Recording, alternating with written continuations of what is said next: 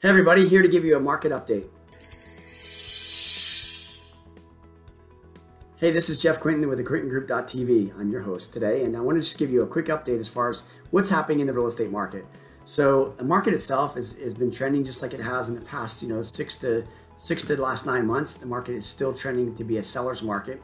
I want to give you a few stats of what's going on. I'm going to highlight just a few of our towns that we work within at the shore, just to share with you what's going on. So number one is Ocean City. As you can see, Ocean City right here, there's 178 listings for sale. This is the lowest we've seen since I've been in the business. I'm talking about 29 years.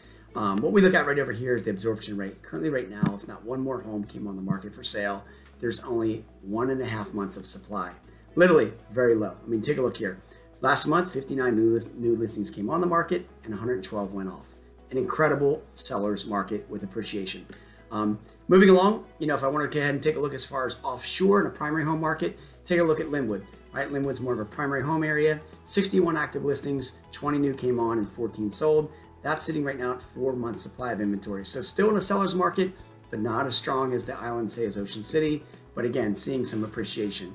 Going down a little more south, let's go to Sea Isle. Sea Isle has been the hottest market, and it's been this way for a long time. But currently right now, only 26 listings. That's all we got. Last month, look at this. Last month, 18 new came on, but 26 sold. I mean, imagine 18 comes on, 26 sell, just like Ocean City, right? So sitting right now with 1 month supply, if not one more home came on the market, they'd be all gone. Moving south from there, you can see Avalon, very strong, 2.6 months of supply. The Wildwoods, super, super strong. They've come way back around from where it used to be, all in the 2 month supply of inventory all the way through.